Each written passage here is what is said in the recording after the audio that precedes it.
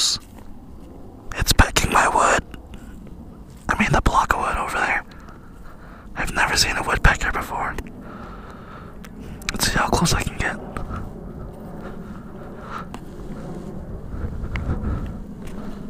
What if it attacks me? Okay.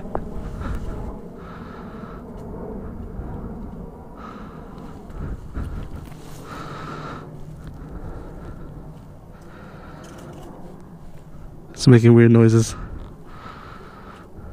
I should be relatively safe considering. Oh.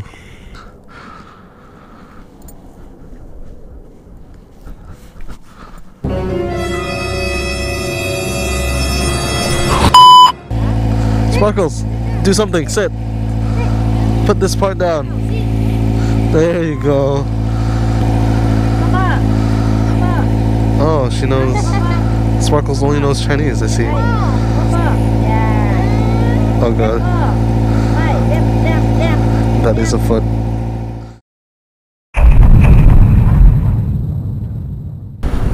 Hey guys, how's it going? Sorry for my little hiatus there. I think it's been about 2 weeks or so since my last video was posted. And to be honest, I've just been a little bit busy with school and other stuff. And the days that I wasn't busy, it just happened to be raining really, really hard. So I opted to drive my car instead. I had a comment the other day from someone and they asked me if I'm still alive.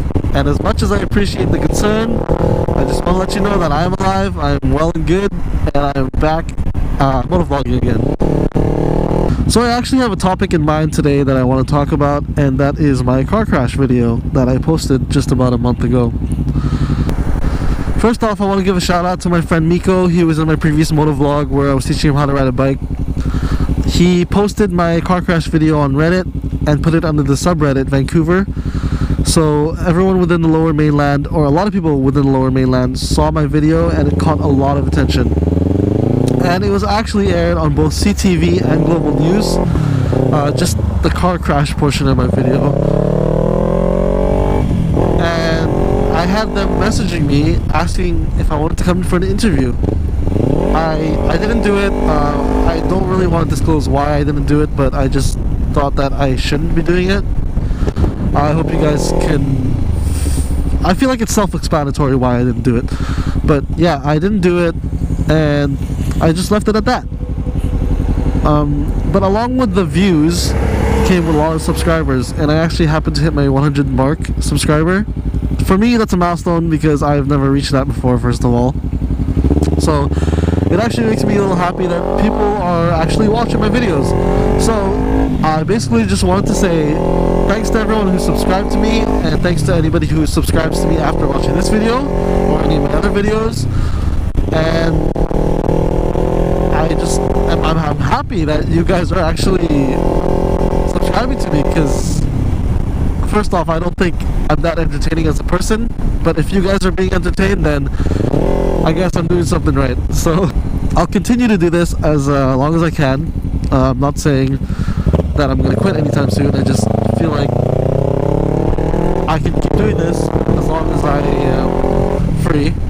And it is actually the beginning of November now, and if you guys don't know, Vancouver kind of sucks for the weather, and it's pretty cold now.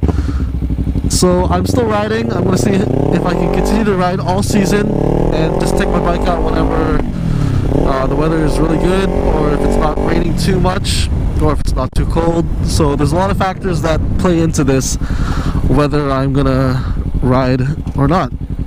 But I will try my best to keep going, because I do want to keep making these motovlogs. They're fun to make, and they give me something to do during my downtime. I am planning to get a new bike. It's going to be a bigger bike. Hopefully I can get that within the next month. But I am going to keep that a secret for now. And I'll let you guys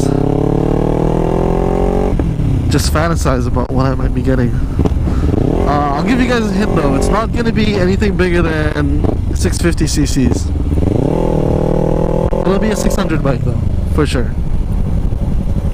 So yeah, I'll leave it at that. Thanks for watching again, and peace out.